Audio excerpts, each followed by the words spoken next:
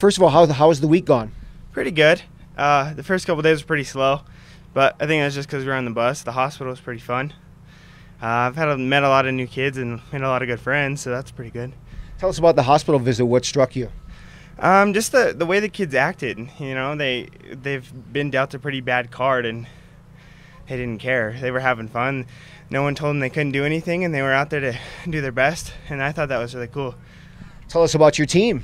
Oh boy, there's some big kids. I mean, we've had some pretty big kids in Glen Rock, but I mean, Logan Harris is like 305 pounds, and that's bigger than any lineman we had. But they're all way cool, down to earth kids. We've had a lot of fun this week, so that's been a pretty good day. Where are they gonna put you on the field? I'm playing tight end, which is what I played my junior year. So Did it take a while to get everybody on the same page, terminology-wise and stuff like that?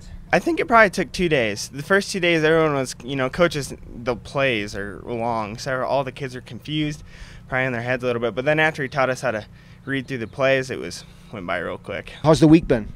It's been pretty good. Our team looks pretty good. I got hurt in the first practice from state track. It reoccurred, but our team looks really good, and I'm really confident in them. Are you gonna be able to play? No, I'm not playing, but I'll definitely be there and watching from the sidelines.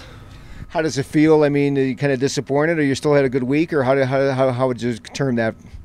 I'm a little disappointed just because I really wanted to play, but I have plans for the future, so I didn't want to re-injure it and risk it more.